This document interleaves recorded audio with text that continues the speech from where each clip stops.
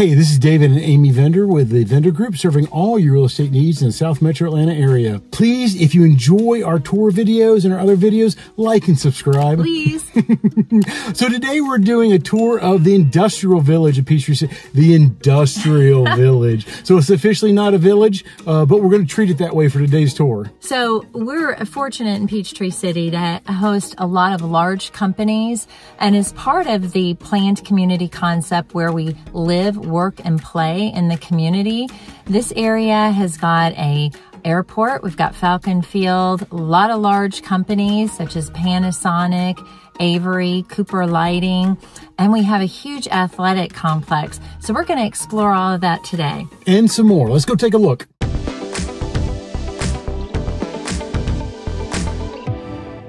Now, this is not one of the most exciting ways to start off a tour, but just across, and when I turn, it'll be on our left, is a area where you can go and buy mulch and topsoil and rocks, and they will just sell it to you by the yard, dump it in your truck, or dump it in your trailer.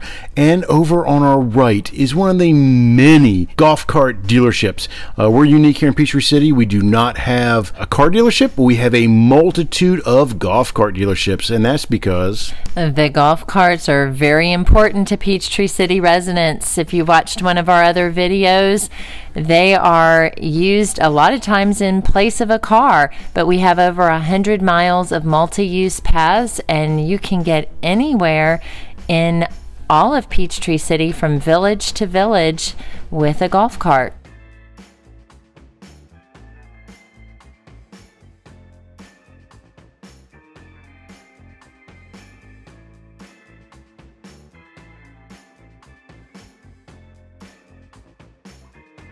Coming up on our right is Line Creek Brewery.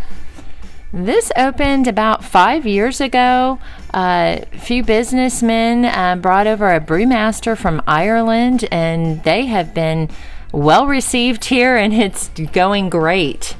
So they have two beers that have been very popular around town. One is First Crush, which is an IPA. It happens to be my favorite. They also have Maverick, which is a lager, which is probably their biggest selling beer. Yeah, and they have several others. Most of them are pretty clever names, and they have a lot of fun with the marketing, but they don't serve food there. So they instead typically have food trucks that come. But the neat thing is, because they don't sell food, they allow you to bring food in. So we see people bring in pizzas, picnics, charcuterie boards, you name it. They have no problem with you bringing that in. If you're not a beer lover, they do have seltzers, and of course they have the typical sodas and bottled waters that you can get there. But it's very atmospheric. If you don't want to eat inside or drink inside, they have a cool deck area actually with a fire pit. Picnic tables are out there. They've had to kind of expand with the picnic tables because they are pretty busy on the weekends, pretty swamped, and they have bands come in as well. Yeah, if you want to go there on a Friday or Saturday night, you might want to show up a little bit early so you can actually get a parking spot and some place to sit down. Not that we spend a ton of time over at the pub, but we do like it. Next, coming up on our right is a Better Way Ministry. This is a ministry for young men who have had addiction problems. They do have a moving company as well as some other companies there, but it's teaching these men some life skills. We have personally used the moving company, and several of our clients have over the years as well. And they have a large thrift store there that a lot of people will go get used furniture, you know, anything that you can get at a thrift store, but it's a nice size. So as we're going through this four-way stop, is actually a spot where we spend a lot of time on a regular basis. Yeah, I hadn't really thought about it till you said that, but we come here quite a bit. So they have M&R, which is Mike and Rich, local print shop there. We go there for all of our real estate business printing that we need to have done. They're wonderful. Right next to that is Mimi's Cafe. If we have a client from out of town, from the Northeast, from out of the country, we have international clients as well, and they have never had a Southern breakfast, this is where we bring them to. Yeah, it's not fancy at all. It is just hometown cooking. Mimi, half the time, is back there on the griddle. They have great coffee, but it's very busy on mornings. You typically are going to have to wait for a table or a booth. Even in the middle of the week. Yes. And next to that is Happy Time Grooming and Boarding. And we have 2 dogs ourselves. We have a little Shih Tzu who's 13 years old. We call him the grumpy old man. And he's grumpy because we introduced him to a 90-pound golden doodle during COVID. So they take care of both our dogs grooming there. And they also do boarding. They'll do day camps as well. And right next to them is one of the premier CrossFit facilities in town. And I should probably go in there and spend some time. Yes, Rick and Jen Thompson own that. They are local Peachtree residents, and they do a great job. They have a large staff, and sometimes when we're taking the dogs to the groomer or going to Mimi's, you can see some of them even out in the parking lot doing different exercises. So next, coming up on our left is CubeSmart. This is where we actually have a storage unit. We have a 15-foot by 30-foot storage unit because we do staging for all of our listings. We have a lot of artwork, a lot of knickknacks, and it is a chore to keep it properly organized, but this is where we do it. Teresa tries to help us there. And then next, coming up on our right, is one of the holes for Plantera Golf Club.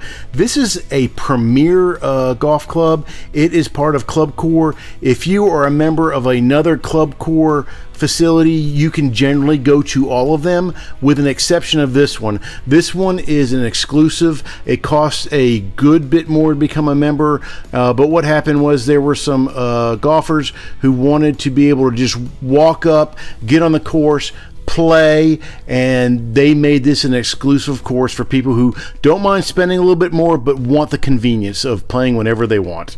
And this just happened recently, so this has been in the last couple of years, actually since the pandemic started, and they shut down for a while so that they could redo the pool, redo the dining area. It's pretty much a new club there, but as Dave mentioned, Club Core has several country clubs in the area, so this Plantera Golf Club is just one of 4 in the Peachtree City area.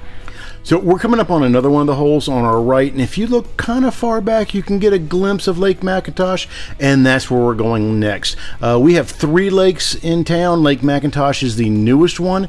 It is fed by Line Creek, and in fact, you can hike around Lake McIntosh, go over to Line Creek, hike up all the way to the Line Creek Nature Center over on Highway 74. So Lake McIntosh, a lot of the Peachtree City residents love to go kayaking, canoeing.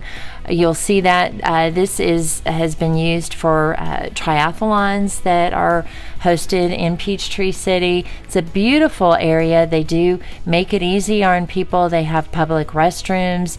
They have covered pavilions so people can go and have a picnic. Birthday parties, graduation parties have been hosted in that area. You have a gazebo. I've gone to a couple graduation parties where they even had it there. As we're leaving Lake McIntosh, you can see over on the right is Falcon Field. Atlanta International Airport is often one of the busiest airports in the world. And as you can imagine, a lot of those employees live here in Peachtree City. A lot of the pilots, a lot of the mechanics. This is an aviation town. In fact, the Atlanta Air Show occurs right here at Falcon Field. This year, 2022, we have the Navy Blue Angels. We often have the Air Force Thunderbirds. We've even had the Canadian Snowbirds. They put on a beautiful show as well. It also has a Warbird Museum, and we have one of the last flying Mustangs as well as a Corsair, and every once in a while when you're working in the yard you can see them flying above and have a little air show on a Saturday afternoon, and you can even pay for rides in that Mustang. So as Dave mentioned, we are located conveniently to Hartsfield International Airport, and because of that, a lot of large businesses have made Peachtree City their home. When the industrial area was developed, it was the goal to have non-polluting industry, but we have a lot of large corporations such as Panasonic, Hoshizaki, Avery, Cooper Lighting. I'm just naming a couple.